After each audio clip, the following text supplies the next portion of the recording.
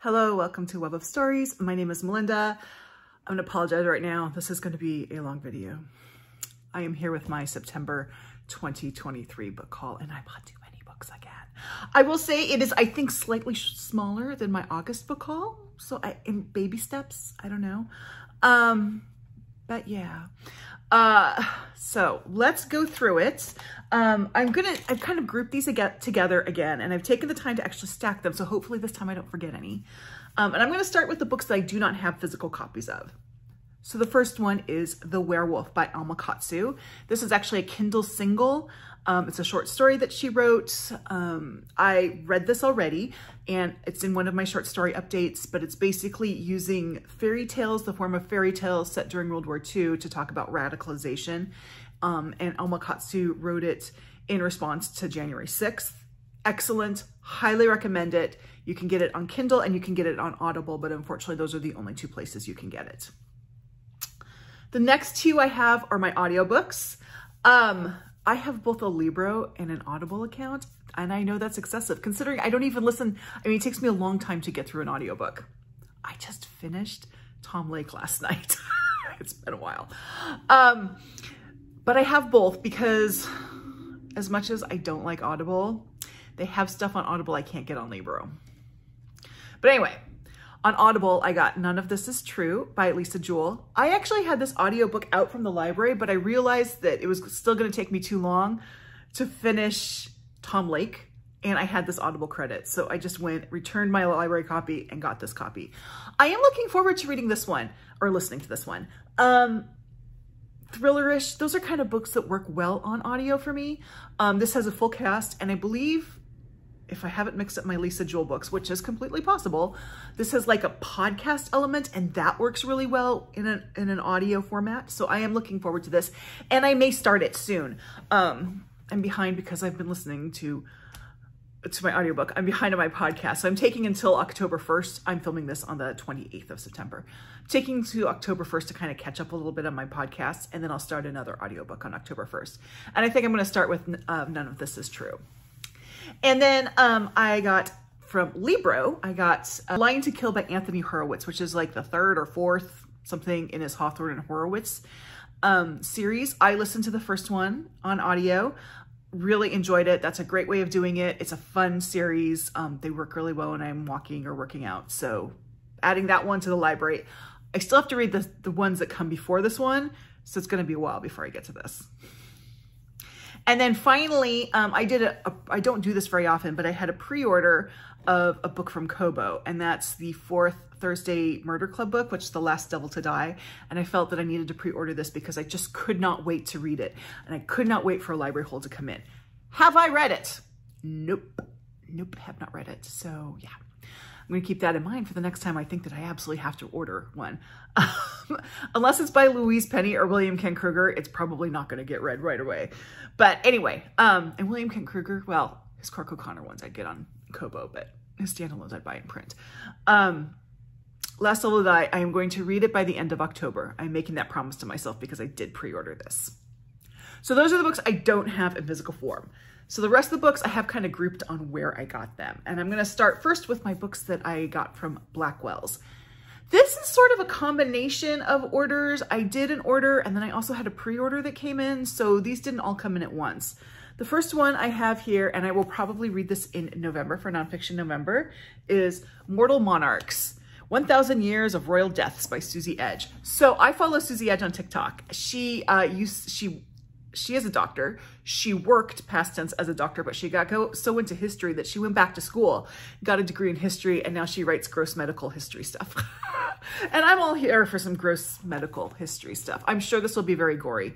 Her videos are very gory. She always starts them with, well, she frequently starts them with, let's dig up another body, shall we? So, and then she talks about how they die in detail. So I'm looking forward to this one.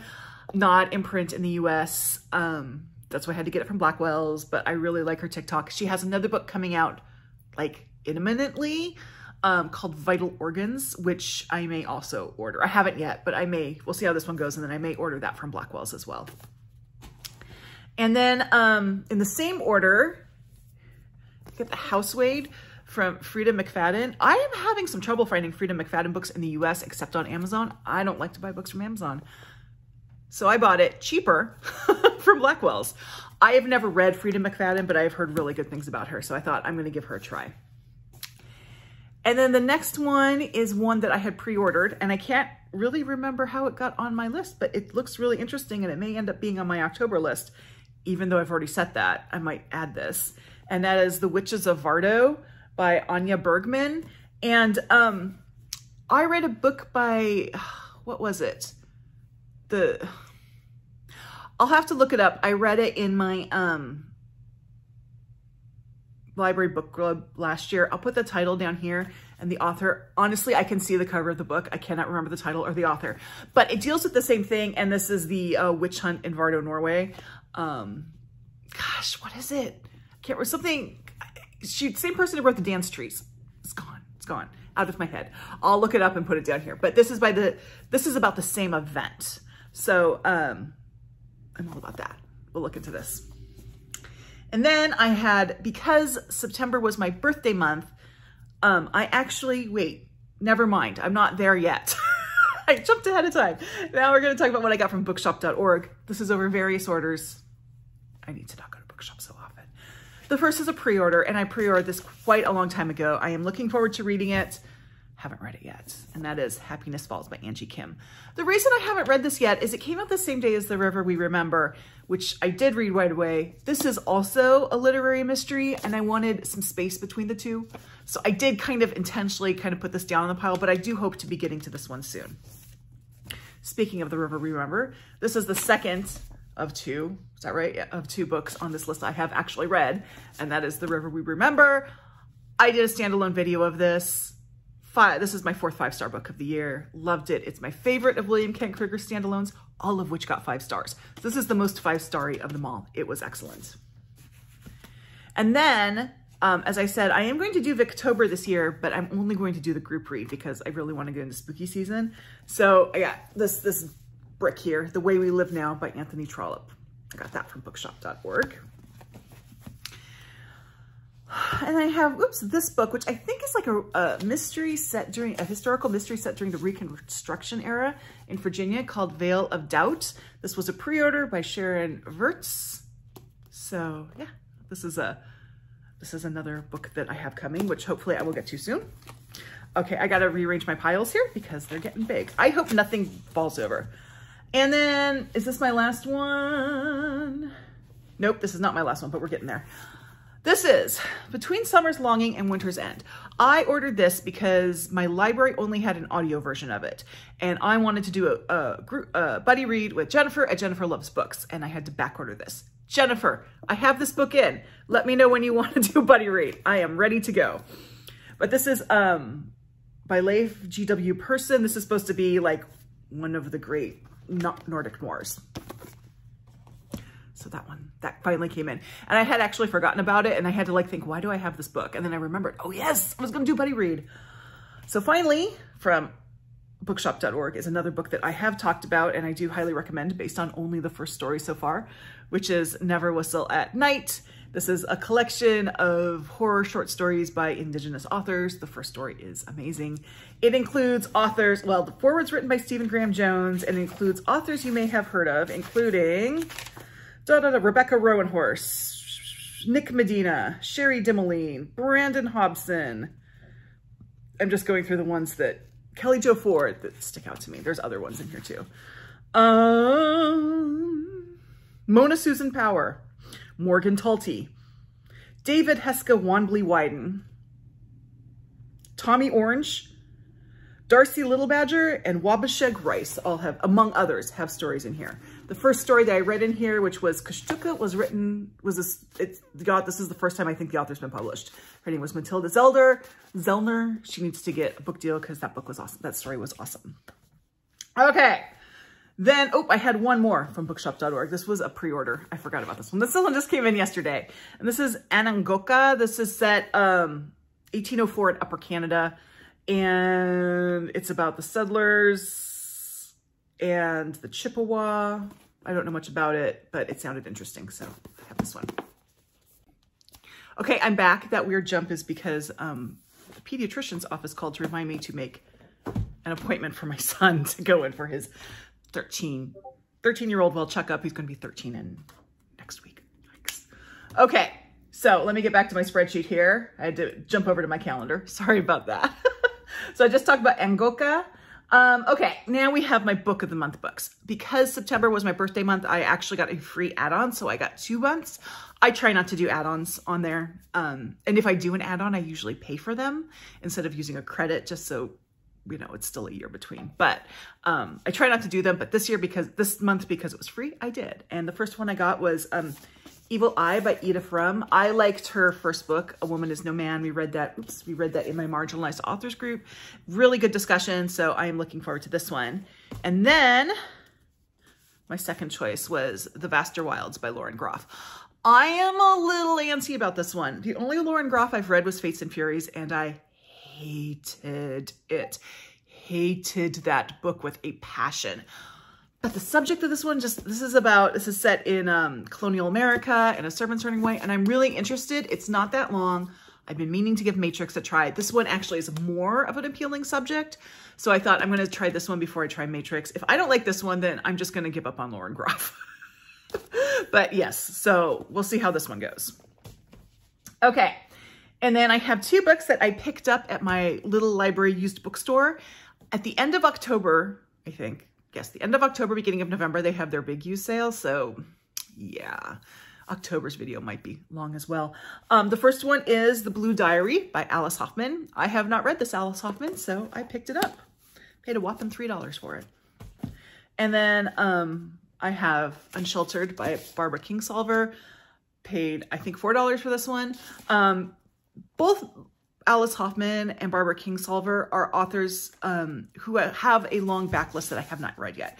And Alice Hoffman is a favorite author of mine. I have been keeping up. I've read her Practical Magic series, I've read some of her other books, The World We Make, The World We Knew. That was really good. I'm one of the few people who actually liked The Invisible Hour because that book was written for me. I totally understand why other people don't like it. I do. I understand it. And I kind of like the book despite its issues, but I do feel like that book was written for me personally.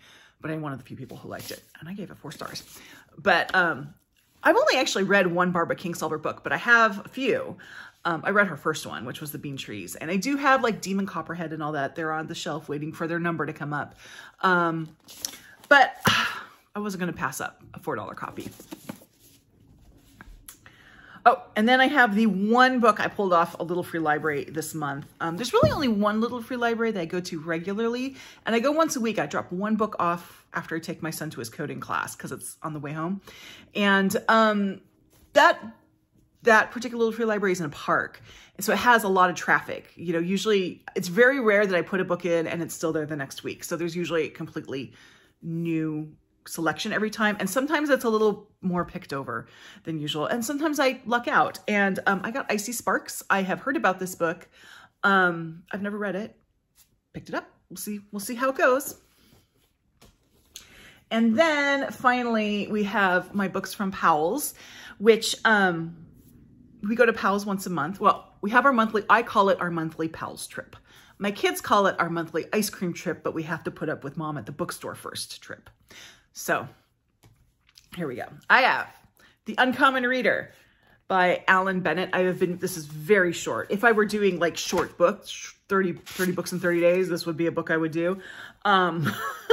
But I've been trying to like get this from the library, and every time my hold comes in, it's at a time when I can't read it. So I saw this and I said, gosh darn it, I'm just going to buy it and have it there. Then I have, and I've been very curious about this one, but this is The Body by Stephen King. Again, another short book. I have seen Stand By Me, but I have never read the book, The Body, that it was based on. And Stephen King is an author that I probably admire more than I enjoy. Not to say that I think he's a bad writer. I do think he has a very distinctive style. A big swath of his books are books that I don't feel I can read because I get scared. And I'm not someone who gets scared in books, and I get scared in his books. Scared to the point that I can't sleep. So I don't read his horror. His non-horror stuff is like his psychological stuff is fantastic. Misery, fantastic book. But this, this one should be fine. I don't think it's actually horror. I mean, I've seen the movie. I know what happens. I do think sometimes that his distinctive voice doesn't work especially well. For example, The Green Mile, which is a fantastic story. Fantastic story. I think it's a great movie. The story, it's good, but Stephen King is a guy from Maine, and he sounds like a guy from Maine. And reading a book set in the South, it just didn't work for me. Like the voice, there was a mismatch. But anyway, I'm going to read The Body by Stephen King. Oh, and then, as you know, I've been reading a lot of short stories, and I do generally like short stories. I usually have a collection going, but I got this, which is the 2006 Best American Short Stories. And this one is edited by Ann Patchett. So they had a lot of the old ones, and this was like $8. It wasn't much. And I just decided to pick it up. I am not reading it now as part of Short Story September. I'm just putting it on the shelf until I kind of go through my collection of short story collections. So I start finishing those, and I'll go in and get this one. And then my final two are both by the same author. I will be reading this in October.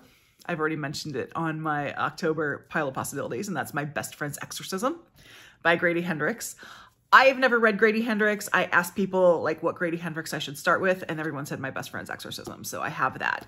I also have the Southern Book Club's Guide to Slaying Vampires on audio. So I may listen to that in October. I don't know. And then the other one I have is also by Grady Hendrix, but I am not reading it in October. And that is Horror Store. The FOMO Book Club, which I have decided that I am going to participate with, is going to be reading Horror Store. This is the sort of book I don't want to read a digital copy. I want a hard copy of it. And they had it at Powell's. Not on sale. I paid full price, which was like $17. So Horror Store. So that is all 24 books that I brought into my house this week. So too many. I hope next month's are going to, the video is going to be shorter. This is actually 2 videos because I had to break to make a pediatrician appointment. But I do know of at least 3 pre-orders are coming in. So I have Jhumpa Lahiri's Roman Stories will be coming in October. And then I have the 2023 Best American Short Stories and Best American Mystery and Suspense Stories coming in. I pre-ordered those. So, because I've decided that I like those collections. Anyway, that is it. Finally, if you made it through this, you deserve a medal. I am ashamed at how long this video is. Please give me a thumbs up, subscribe to this channel. If you haven't already, please join my Discord. The information is down below where we can chat a little bit more. It's a little easier to have like conversations in Discord than it is in comments. So go ahead and join us down there. And thank you very much for sticking with me, and I'll see you next time. Bye.